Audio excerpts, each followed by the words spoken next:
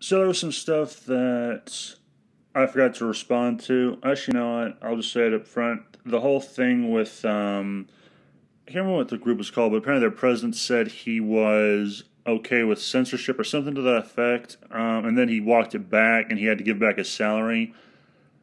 Clownfish TV did a response to this as well, and I agree with Neon on this. I wish they did something like that in America, like Kathleen Kennedy, Ryan Johnson, and all these other idiots in Hollywood. They would not feel as emboldened to say what they say and insult their customers if they knew they would have to pay a price for it, if they weren't rewarded for it, if they were allowed to be, well, cunts, basically. I want to respond to that first and foremost. Sorry about the late response. The other thing is, there was an article that I saw yesterday, but I got sidetracked with one, the discovery of DeviantArt, getting an account there and trying to get some artists to give me permission to use their art in videos. So far, only once responded, but I'll just wait some more and see what happens. But yeah. Anyway, there was this article about, I believe it was Conan the Barbarian. Let me pull it up again, because I took it down because I thought maybe never mind about it. And it was, here it is. Damn it moved. Okay, here it is. Ablaze announced his new, unrestrained, violent, and sexual Conan the Barbarian comic, the Cimmerian Beyond the Black River. Now, this came out on July 30th, so I'm a few days late on it. But I'm kind of new to Conan. Like, a few months back, I got one of the collection books of his stories. I still haven't read that much of it. I'm still stuck on the first story. Well, no, there was the poem, then the first story, so technically the second, but yeah, it seems kind of interesting. Like, I like Robert E. Howard's writing. I like the way he wrote. I like reading about him. He's a very interesting guy, and I like that his work still has some adaptations and continues to be worked on to this day. Same with Lovecraft. Actually, a lot like Lovecraft, actually. I'm glad their work still gets some new stuff contributed by people in the present, and it's not just forgotten about. But as for the whole, like, I haven't read this yet, so I'm going to be reading it and then giving commentary on it. But as for the title, about it being unrestrained, violent, and sexual, I will believe it when I see it, to be perfectly honest, because it's kind of like when, like, going back to the whole, that Japanese president guy having to give back his money and apologizing. Like, I think they just did that to save face. I think it's still a possibility they might be okay with censorship. Some of them over there might be okay with it. Like, I can still see that being a possibility. So if they're saying they won't do it, I'll believe it when I see it. Because I am too, I don't want to say cynical, but yeah, I am kind of cynical. But I am too fascinated into this reality to believe, oh, there's a chance that maybe they'll not do anything stupid. Because people in the West, they've been wanting to infiltrate Japan for a while so they can ruin manga. And it wouldn't be surprising if they've managed to get to some of the people in Japan finally. But anyway. And Ablaze is, I actually have no idea what they are. Let me check them out real quick. Because until I saw this article, I had never heard of them. Ablaze Comics. Series. Doesn't really say much. Of hot comics, graphic novels, and more. Okay. I would like to know where they're based in, because if it's in America, I'm not getting my hopes up. But anyway, here's the article, and it is, and I'll be posting a link to it in the description. Ablaze has announced that they will publish a new Conan the Barbarian comic book series which intends to present the savage adventures as unrestrained, violent, and sexual as his creator intended this fall season. And I kind of have a few problems with this, like, cover. Like, Conan seemed like it was before stuff like chainmail armor and all that. Like, I could be wrong on this, because, again, I've only seen, like, the illustrations and artwork in the book and read a few pages of the first story.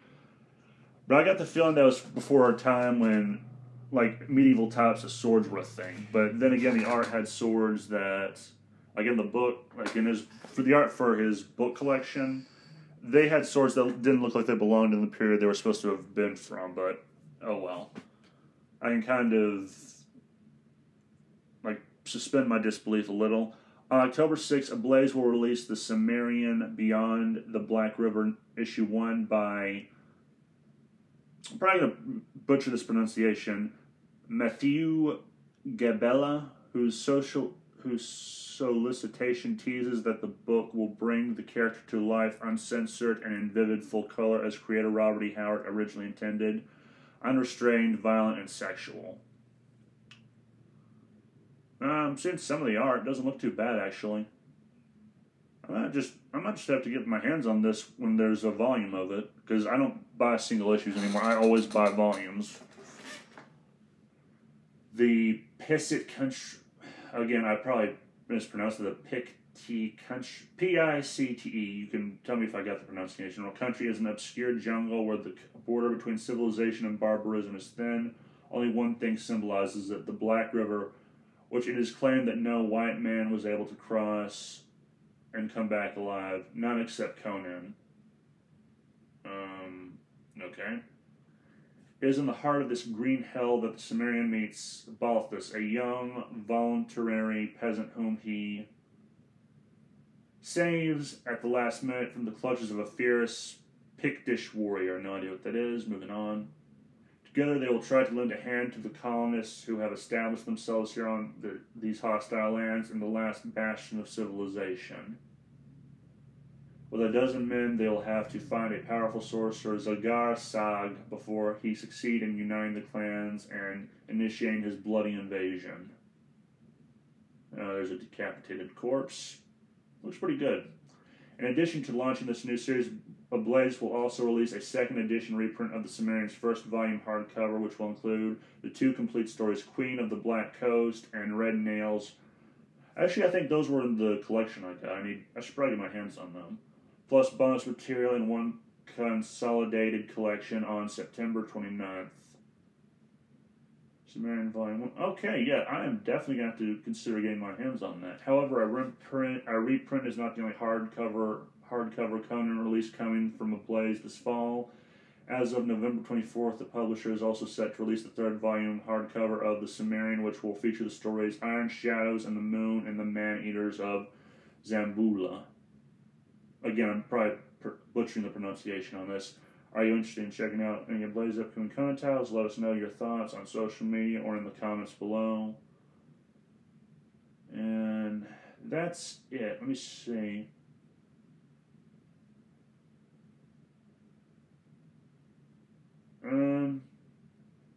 Yeah, I like what one commenter said. This looks pretty decent. So far, I'm liking what I'm hearing. I do want to get my hands on that first volume thing to see if it's any good. Because I'm better at reading comics than I am at reading books. And even with books, I still take my time. Like, I'm a very procrastinative sloth person. So it makes it hard to get things done. But yeah, I do like what I've been seeing from Conan the Barbarian. It seems interesting. It seems very... Well, it's set... I believe there are 3... Well, there's more than 3 characters, but 3 of them are the most popular, and they're all set in the same universe, and probably so are the other ones, but Conan, I think, takes place between 2 of his most popular ones. You have Kull, who's an exile from Atlantis, and then you have Solomon Kane, who's a Puritan swordsman known as the Dour Swordsman, and a bunch of other nicknames, and Conan's in the middle. He's like, I think after the Neanderthal groups of people, but before, I guess, the Mesopotamian city-states birthing. So it's an interesting place to set the story, and I don't think it's very historically accurate, but actually no, I don't think it really matters, because I've gotten to a point where it's like, stop thinking about it too much and just enjoy it for the most part. I mean, I do think there's a certain level of you that should be thinking, okay, this makes no sense, but not too much. But yeah, it sounds good. Like, again, I'm going to wait and see how this plays out. Like, I'm hoping there'll be more news about it in the future where I can, like... So I'll remember to get it when it has a volume, because I want a volume of this stuff. It looks good. Like, the art looks good. The actual content, like the clothing and armor they're wearing, it does not look like it should be in the Conan world, but again, I'm new to Conan, so my knowledge is piss poor, basically. But yes, I think this looks interesting. Again, I will be putting a link to the article in the description. Please feel free to tell me how I butcher the pronunciations if you're bored out of your mind or you want me to get it right. And yeah, that's the article. Have a nice day, and remember the game was rigged from the start.